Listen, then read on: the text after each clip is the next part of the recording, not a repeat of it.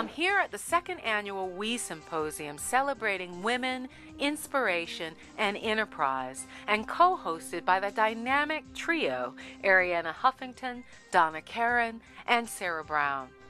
Created by June Sarpong and Deepoku, and MC this year by a blast from my VH1 past, Cynthia Garrett, the event brought together inspiring women leaders, activists, and entrepreneurs from across the globe. We were treated with special appearances by a handful of notables, including Second Lady Dr. Jill Biden, Minority Leader of the U.S. House of Representatives Nancy Pelosi, and Senator Kirsten Gillibrand. There were even a few good men, such as my friend and fellow young global leader Van Jones, esteemed Professor Jeffrey Sachs, and spiritual guru Deepak Chopra. The intention was to share ideas and experiences to help make life better for women around the world. It's all about each one of us getting involved and making a difference in the world. There were countless examples of women who are using their particular passion and influence to be positive change agents. So they're expecting like close to 1 million kids, children to die in this family alone. Young designer and fellow young global leader Natalia Allen shared insights into the green fashion movement. Many of the clothes we wear have hundreds to thousands of known carcinogens, neurotoxins, endocrine blockers. And these materials basically we wear on our skin every day. And we're finding that these chemicals are increasingly found in our blood and are linked to systemic disorders. So designers such as myself are looking at ecological ways to dye materials, to finish them, and to create interesting colors and looks without bringing cadmium into your closet. The overarching theme was to go for your dreams. Find something you're passionate about. Find something that you can relate to what you're doing during the day, because you all have really, really busy lives, and it's hard to fit it in, and then just go do it. The first thing that comes when you start a business has to be the passion. If you set out to do something for the money, purely for the money, you'll probably end up being miserable. You've really just got to be bold.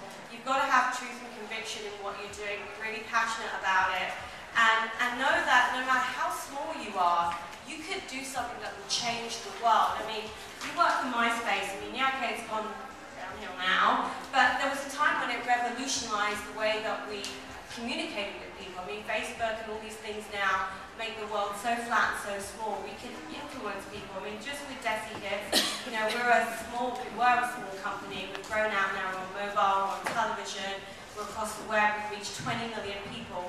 But it started with a tiny podcast, and you know, we do 500,000 impressions a day on Facebook of our content.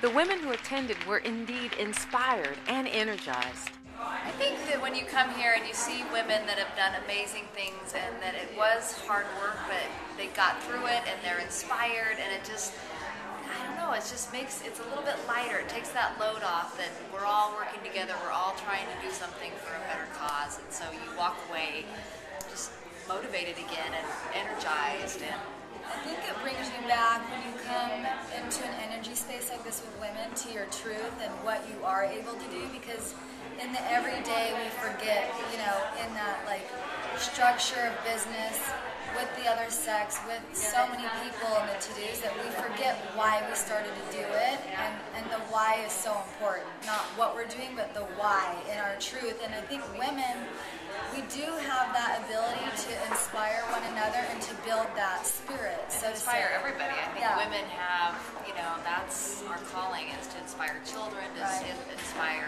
teenagers, men. We have that just motherly instinct, and so I think it's a little bit easier for us. And so when we all get together, we can go out and spread that faster, I think, than other people. It's the feminine power, for sure.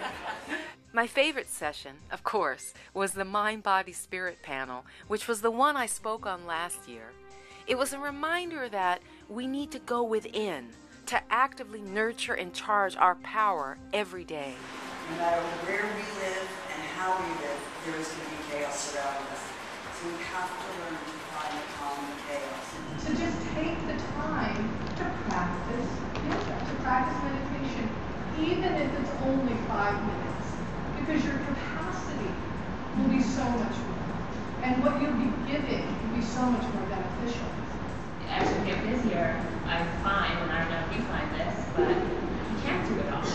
And it's okay to actually disappoint people gracefully and strongly. We are all uniquely designed to do something. I think that is our gift, and I think that's why we're here. And I think we get clues as to what that is all the time. I think ultimately we are all one heart. And there's nothing else. There is a separation of, personalities and ideas, but it doesn't mean a thing. If we were in danger, we would all feel our oneness. So why shouldn't we feel our oneness on a daily basis? I would like women together collectively to redefine what it means to be powerful and to show the world that we can share our power. We can empower each other. As Donna Karan said, we each can make a difference in the world. How will you nurture and share your power? Let us know at power-living.com.